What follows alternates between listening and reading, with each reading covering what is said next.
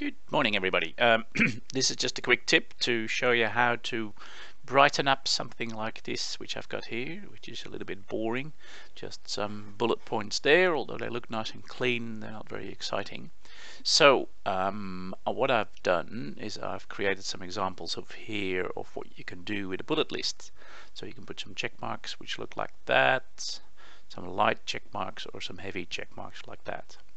And I'll show you how I did that. So what I did is here are the normal bullet points. So if you look at that one, you'll basically see, yeah, they're just bullet points. And the code behind it in the text tab looks like that. So see, unordered lists, and then every list item has a start code and an end code to it.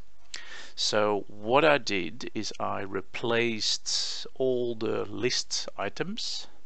So I'll just quickly remove them from here, make them not a list, so they become just text items. I go back into the text tab there, and then what I do, I found this great website which has the alt number on it, so I can choose whatever I want to put in front of it. So I would take, I quite like that one, so I copy that, and then I go back into my page here, and then in front of it I paste it in there with a space, and then the next line I do the same.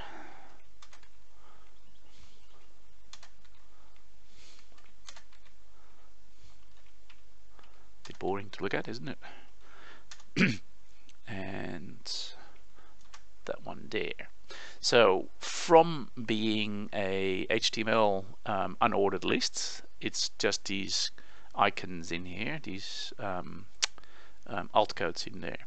So now if I would update the page, I can show you the difference between that bullet pointed list there, and if I would reload this page, it would basically replace all the dot points with a check mark, which looks a lot better and more clean than that one actually does. So just a quick recap. If you make a list, a bulleted list, by using that icon there, the bulleted list, remove all the code in the text tab. So take all of that out. Although a much quicker way of doing that would be to go into visual and then select everything and take the bullet list away, and then insert the particular code in there, or any other code of this particular website. So we can take that code as well. It's just like a heavy check mark, they call it. And you can basically put those codes anywhere you like. Or we could have a boxed check mark. Make it a bit funky, we do all different ones. And the last one is a normal check mark, which is that one there. Where am I?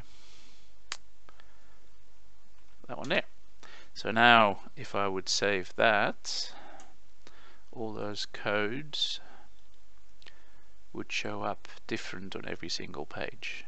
So I'll just update the page, and I'll paste all those codes in the description of the YouTube channel, YouTube video.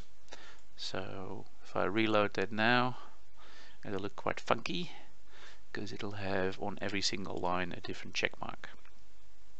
There we go. So we can see all the different ones there, which is pretty cool to see.